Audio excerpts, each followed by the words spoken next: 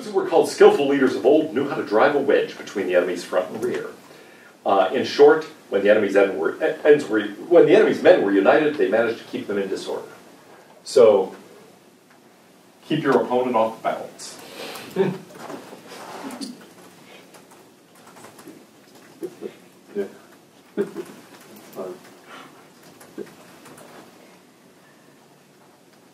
I just you just get excited about this. I do get excited about this. This was my manual for running the philosophy department for 10 years. That's probably why people hated me. But I was very effective. But yes, I kept those unbalanced people off balance. That's my favorite rule here. And so, yeah, basically, try to sow dissent in the opposing ranks. You can see this happening all the time, actually, in politics, where people try to suggest that their own party is unified, but the opposing party has all these divisions, and you play up some of those divisions. Gosh, let's see, on the Republican side, there are obviously divisions on all sorts of issues, and so if you're on the other side, you try to play that up, and, try to keep your opponents fighting each other over immigration policy or this or that or the other thing, while you advance in a united way. Of course, they're going to be trying to do the same to you, trying to sow dissent on your side. Now, in a business context, what can this mean? Well, partly it's involving a matter of, sort of keeping your own moves secret, practicing deception, and this type of thing. But to some extent, also, it's to try to, well, yeah, how would you do this, actually? Suppose you're in an organization that does have competition. How would you keep the competition off balance? How could you do it? I mean, just do things that aren't normal for you. Like confuse them by doing something not normal for you. Like Good. UT, like don't throw the screen and change up what you always do. That's gonna confuse them. Good. Okay, yeah. One way of putting this is just confuse your opponent. And that is partly to, hide what you're doing, but also to do things to deflect, to confuse. Exactly. And so this is very close to one of my rules, which is, when in doubt,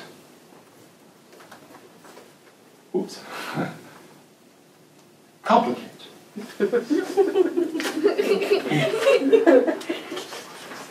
Because you'll know what you're doing, and the other person won't know what you're doing.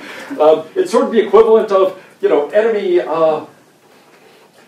missiles are coming, and so you throw up all of these little metal things to try to confuse the missiles, right? Smoke, yes, blow smoke. And that's sort of what I did in that meeting. I think people were utterly confused, and in the end, I was fortunate. A couple of people said things that helped me, and I was able to use that, and in the end, yes, I succeeded against what seemed to be overwhelming odds. And if I had gone in saying, here's what I think we ought to do, I would have been clobbered. However, I complicated the picture so much, and I knew what to watch for. In a sense, I was like throwing all these things in the air. People were watching them, and I knew which ball to actually pay attention to, and so on nobody else did. So you might think, look, part of this is, well, if you're smarter than the other guy, this helps. Maybe, what if you're not smarter than the other guy? The difference is you know what to look for. You understand what the real factor is. So you know what's a fake and what's real, but the other person doesn't know. Yeah? What about when it comes to business, innovating to keep your opponent off balance? So good. You might announce a bunch of different product lines that you're developing, and one is the real and the others are fake. Right? You might say, yeah, we're working on this and we're working on that. And actually, and you might have to do a little bit, right? You have a team and you say, you guys go out and think about blah, blah, blah. But actually, one of those is the thing you're serious about. The others are meant to confuse the competition. Get the competition to say, wait, they're starting up a new department of basket weaving? Oh my gosh, we better do that too. And you have no intention of doing that. That's something that you do to basically distract your opponent from this new thing you're doing. And what about just in general innovating? So like the iPhone 6s, for example, has a, like when you take selfies, it has like a flash on the screen, like the screen flashes. Oh yeah. So they innovated, which keeps the competition off balance because they didn't think about that. Oh, right. Good, yeah. Do the unexpected and innovate in unexpected ways. Yeah. So that is a good way. No, all they did was sell the public on a feature they don't need. That's how they're staying ahead. Well, that was just Actually, an not it. that was just an example, but I'm like just teasing Siri, you. when Siri came out, that Well, also they're selling the public on a feature they developed years ago that they're slowly rolling out. Right, like everything on the iPhone, I truly believe isn't like, we just came up with this. It was like, Totally. no, we just want to release a new iPhone every year, Right. so we need to Exactly. add new We have to add at features. least a feature. But it's a business that plan. could be, yeah. No, yeah, but I think that's on your level Well, though. cars do that too. Yeah, like Yeah. I think it's along what you're saying. It's just shady as shit. Yeah. About like legal language. But it's still like it gives a competition a balance. Like Yeah, just no, for sure. look at the Yes. example of like when Apple introduced the iPhone in itself. Right. That right. completely revolutionized the industry. So that took the competition off balance. Like BlackBerry didn't see it coming. No one saw it coming. Poor BlackBerry. Yeah, it is sad. It is Blackberries sad. were actually really I good. loved the BlackBerry. Yeah. Yeah. It's such on time. Me too. So did I. I put it off and put it off and they just couldn't get there. Well, are there rules we should add to this? Actually, maybe you've got one here. Innovate. That is a way of keeping your opponent off balance, so maybe we could add that here. Innovate even if the innovation isn't really very important. Or very new. Yeah, it keeps... Just cause a sense of It's innovation. a new color, or it's a new, like, really? That's right, yes. Well, sometimes it Yeah, doesn't they've work. done that before. I mean, Reynolds Wrap with their plastic wrap, I don't think they're even in that business anymore. But when they were, they had this idea of coming out with colors. Oh, I remember that. And it was a Christmas- big deal. Christmas color. Yeah, and then, but who wants to take their leftovers and wrap Make them it in red. green Yeah. foil or something? Yeah. It made everything look unappetizing, so it quickly disappeared. So, I mean, innovate, I really want to add wisely. If it's irrelevant, like something that flashes but really doesn't do anything, that may keep the opposition off balance and be worth doing. But if it actually makes your product worse, it's probably not a good idea. Are there rules we ought to add to all of this? Be smart. Be smart. Okay, good. I mean, I Yeah. wasn't really being serious. Well, there is something I really want to get in here that is already, in a sense, on the board when we talked about the importance of flexibility. But that is, attend to your That's like grammatically incorrect. OODA loop. It was Oh, that's weird. An OODA loop. yeah. Does anybody know what an OODA loop is? No, but I love it. Okay. I know what woo is. Yeah. Now I'm trying to remember what those are. That's bad. Well, this part is act, okay? This part is decide. This part is orient. Organized? It's observe, orient, decide. Observe, act. orient. Thank you. I knew there was something that. Yeah, thanks. Thanks, Google. Observe. Yeah, I realized I had these notes that I didn't bring. This. I was thinking, that's okay, I remember everything until ow. But yes, observe, orient, decide, act. Now here's why it's a loop. Because, now observe. Oh my god, I love this. This is the part where you basically say, aha, I've got to pay attention to my environment. That's both the fixed part and the changing part. And then I have to orient myself. That is to say, realize what this means for me, how this affects my plan, my means of getting to my vision. So I've got a certain goal, and I know what the goal is, but now I've got to observe the circumstances. Then I have to say, okay, now how do I pursue that goal in these circumstances? Given my alternatives, then I decide. And once I decide, I act. But now my action changes the circumstances. There's a new circumstance that results from that. And so I have to go back to observing. And this loop can sometimes start revolving very, very quickly. I'm on the battlefield, and things are changing very rapidly. One thing I like to show my undergraduate students is the Japanese battle plan for the Battle of Coral Sea. And the movements are very direct. This carrier goes here, this carrier goes there. And then you see actually what happened. And so the battle plan is, I mean, itself somewhat complicated. It's sort of like this type of thing. But then you see what actually happened, and you realize, well, it's this sort of incredibly messy maneuvering, and that's what really happened. And how quickly you can see what's happening in a rapidly changing circumstance, how well you can orient yourself to that, make a decision and act, is crucial to success. This is part of what flexibility is all about. You see the change in circumstance, you react, you respond. And so that's why I said, this is actually a pretty good interpretation of what you might mean by saying, be smart. Be smart. Recognize what's important about your circumstances, when it changes. Then figure out what that has to do with you. Then make a decision on the basis of it. Then put that into action, actually implement. And then keep observing. Yeah. The word act is very key in all of these principles. You can think all you want and come up with an idea, but you have to do something.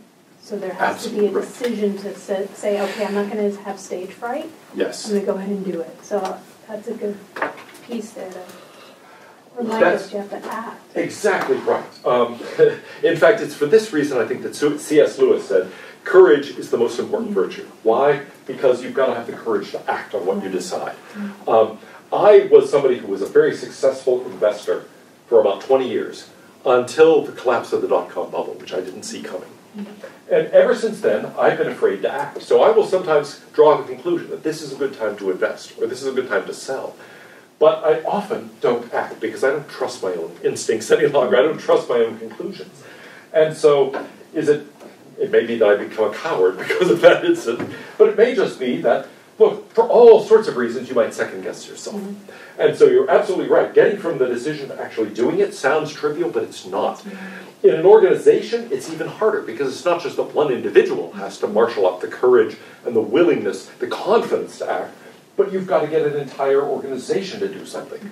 And that requires mobilizing people. It requires implementing policies. It requires having whole teams of people actually accomplish something. So you're absolutely right. This is actually where a huge amount of attention ought to be paid. It's hard once you've made a decision to actually make it happen. But often what happens is that an organization just is too slow about this. It's very slow at adapting. And I think the larger an organization is, the harder it is. Let's say you and a partner start a company. Well, it's very easy to make a decision. Say, hey, guess what? Blah, blah, blah, blah. You talk on the phone, a decision is made, you implement it. But now you've got, let's say, after growing for 10 years and being very successful, you've got 5,000 employees. Way harder to actually gather the relevant information. Way harder to orient and figure out what that means for your company. Much harder to actually reach a decision, because now it's not just you and your partner talking on the phone, it's a complicated thing. And then actually putting that into practice may be very difficult. And then gathering information about the results, that may take a long time. So in a lot of industries, this happens unbelievably slowly. And a lot of success is really just making this happen fast, greasing the wheels and making sure that happens. We talked about the strength of organizations, methods, and all of this really might be part of the method thing in Sun Tzu, really. You've got to have a method that actually allows you to do this and do this rapidly. Now, some situations don't change very quickly. Universities. I mean, it's not like things change very rapidly most of the time. Though they could. I mean, it's possible. I guess the University of Missouri this week has seen rapid changes. Yeah. So sometimes that sort of thing happens. But most of the time, it's okay for a university to go slow. Because in a certain sense, nothing big is likely to happen quickly to us. On the battlefield, it's important that a military unit be able to do this very, very rapidly. In politics, it often pays to have this happen very, very rapidly because circumstances can change things dramatically. In a given organization, it depends. You have to think, how quickly do these changing aspects of the environment that affect us change? And sometimes it's pretty fast. And so you have to be able to adapt quickly. You might say one of the things that you have to decide about your fixed environment is how much does this stuff affect us? I'm thinking a football team again. You have a domed stadium. You might say this doesn't affect us that much. As long as people can get to the stadium, we're okay. But if it's an open stadium, then gosh, this stuff may matter a lot. How many people are going to come to the game might depend on what the weather is, how cold it is, how hot it is, etc. And so maybe there are ways of insulating yourself from some of these changes, But if there is a rapidly changing environment, you better be able to adapt to that. And I think a lot of bureaucracies become very bad at adapting. Their OODA loops slow down, and sometimes they stop altogether. I mean, the things that a company ought to be observing, do they even observe it? Austin Energy, about 15 years ago, had some consultants come in. They did all these competitive analysis things. The consultant said, you're a regulated utility. You don't need to analyze the competition. Just stop gathering all that information on your customers and on your competitors and so on. They took the unit that actually did all of that. They broke it up and assigned the people to other things. So then, for about 10 years, they just didn't gather all this sorts of information. They weren't observing. Then a new leader took over and said, where's all this information? How do we compare to our competitors on this? How are our costs compared to Texas utilities? And what about our customers? How have our customers been changing in the past year? And people would say, I don't know. They told us to stop collecting any of that information. It was an unbelievably stupid thing. My general view is that consultants usually say unbelievably stupid things. But in any event, that's just based on my own observations in various organizations, but almost always the consultant doesn't know nearly as much as you know about your organization. Ends up saying foolish things. In any event, it might be that one of these just breaks down, but it's often just the case, it slows down, it becomes hard to do. Well, anything else that we should add to Sun Tzu's list or elaborate about?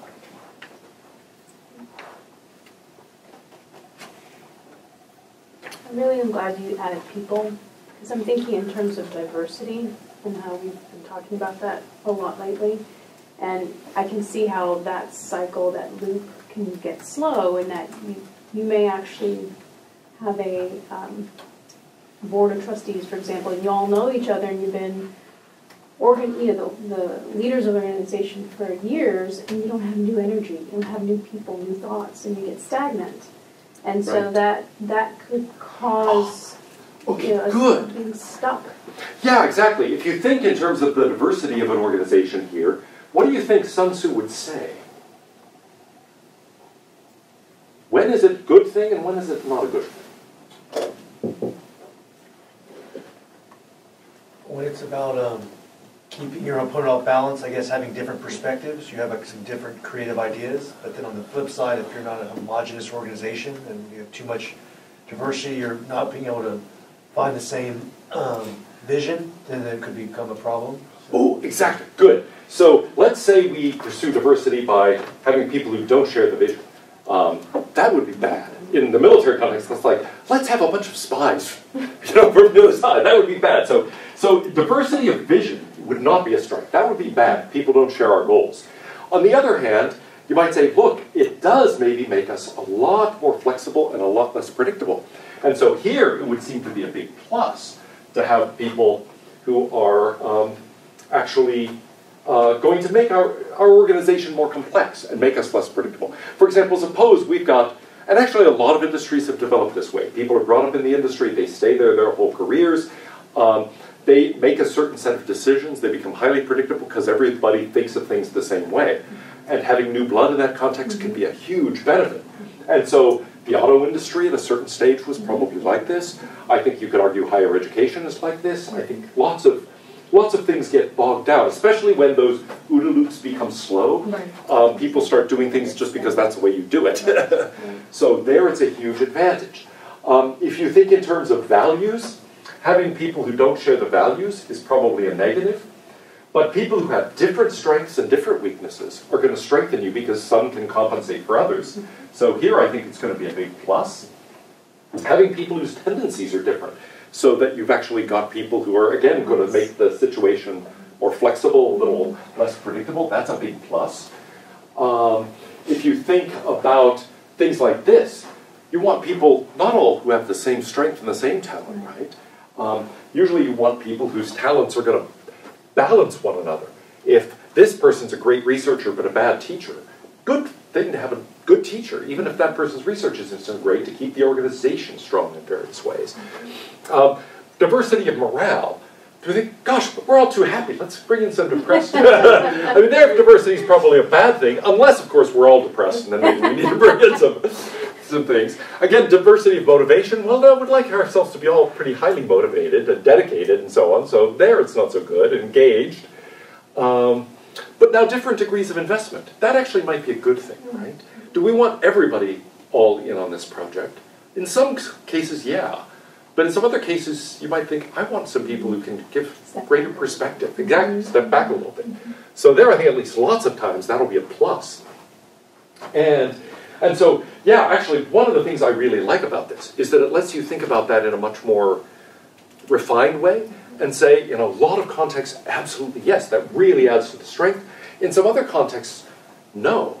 We don't want people who are just not going to share our goals.